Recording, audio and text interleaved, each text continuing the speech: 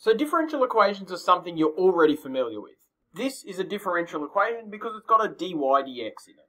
This is also a differential equation. It's the second derivative, so it's got d squared y over dx squared equals sine x. That's a differential equation.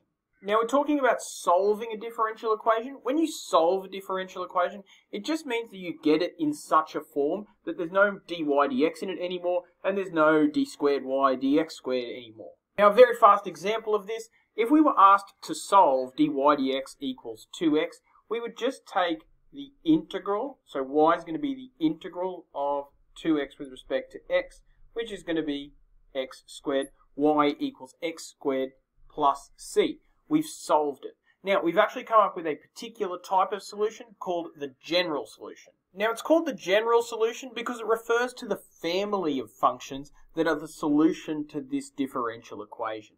Now, we can also find particular solutions if we have more information.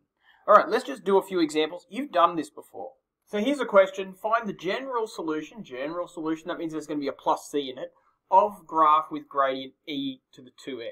All right, so if a graph has a gradient of e to the 2x, that means that the derivative with respect to x equals e to the 2x, which means that our solution to this differential equation is going to be y equals the integral of e to the 2x with respect to x. Now that's y equals 1/2 e to the 2x plus c. It's our general solution. It's a family of graphs that fit in with this information. What if we wanted a particular solution? So this is the sort of question, a particular solution given it passes through point 0,3.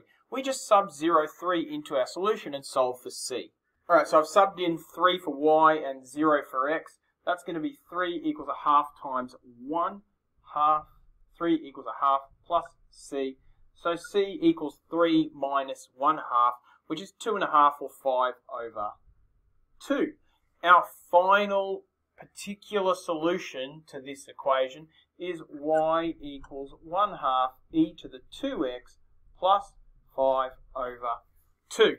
This is what we mean by a general solution versus a particular solution. So what if you had a differential equation that was a second derivative? Well, you're going to have to go through that process twice, but when you do that, you're going to get a c value and a d value. All right, but let's not go there yet. First of all, if our second derivative is that, then dy dx is going to be the integral of that. Now, the integral of a polynomial is trivial, so I'm not going to bore you with how to do that. So there are our three terms, but don't forget there's this plus c on the end, and there's the little twist in the tail on these questions.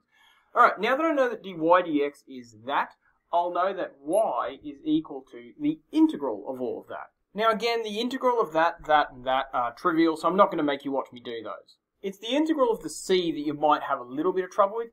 Now c is just a number. I don't know what the number is, but it's definitely a number, like 5 or 7 or -10.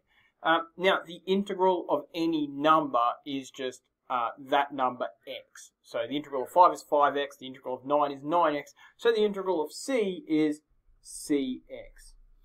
Now, that was a constant number, but we also then have another constant on the end here, our plus d. So you need to be careful when you're finding the general solution of a derivative that is a second derivative, because you're going to have this c and this d that you're going to have to follow through.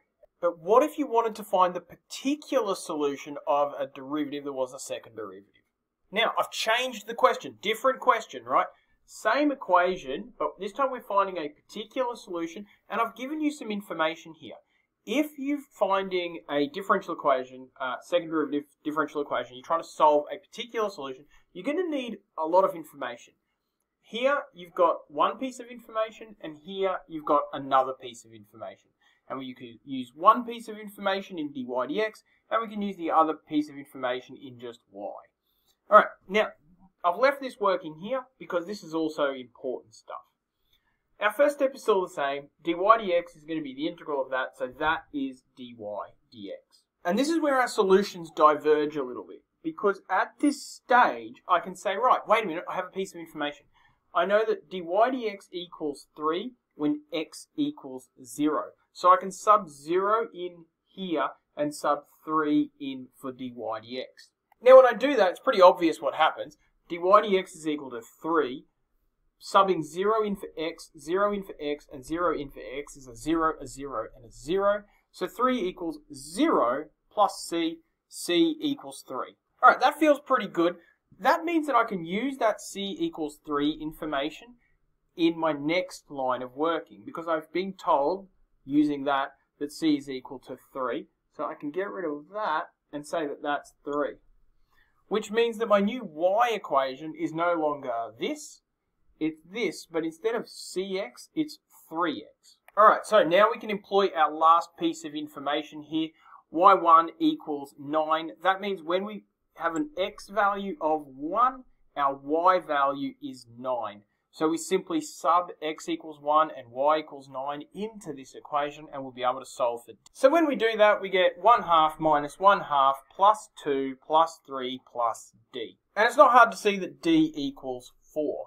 And we are finished. We now know our particular solution. So our particular solution is just y with our c value of 3 put in there and our d value of 4 put in there. Okay, that's solving differential equations.